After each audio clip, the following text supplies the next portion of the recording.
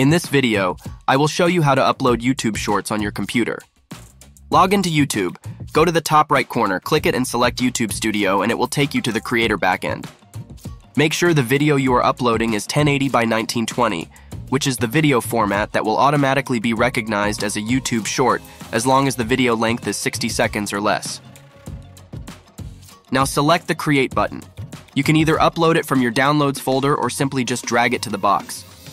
While waiting for the video to finish uploading, you can start writing your YouTube title. The default title is what you use to name your video. Change it to what you need. Then you want to add a simple description on what your video is about, followed by up to 3 hashtags. In this case, I used only 2 relevant tags. The YouTube hyperlink will have a /shorts on it once uploaded. When uploading shorts on your PC or laptop, you cannot choose your thumbnail unlike on your mobile phone. That is the downside. I always set the video to no, it's not made for kids. You can check for paid promotion if your channel can be monetized. The rest are in default settings and you won't have to change it unless you want to. For tags on YouTube Shorts, it is not so important to have it, but I like to use rapidtags.io to create fast tags that can help the algorithm figure out what your shorts is about if the title description is not clear. I just enter something relevant to my video, such as simple healthy lifestyle tips.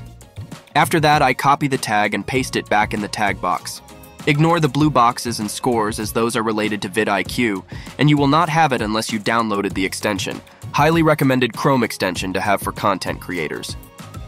The publish to subscription feed and notify subscribers is always recommended, especially if you have a large audience. Otherwise, you can uncheck it. The allow embedding option just means people can embed your videos on places outside of YouTube.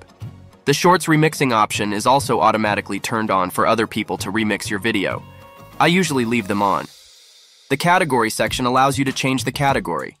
It is not super important for YouTube Shorts, but changing it to the most suitable one helps.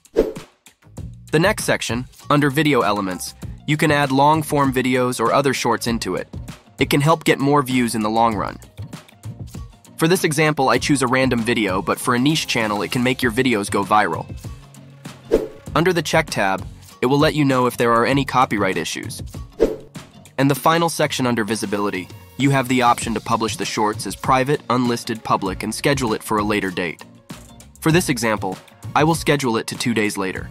It can be very useful if you are a content creator wanting to have a consistent upload schedule, and you can also make changes on your videos in the future if you have made a mistake.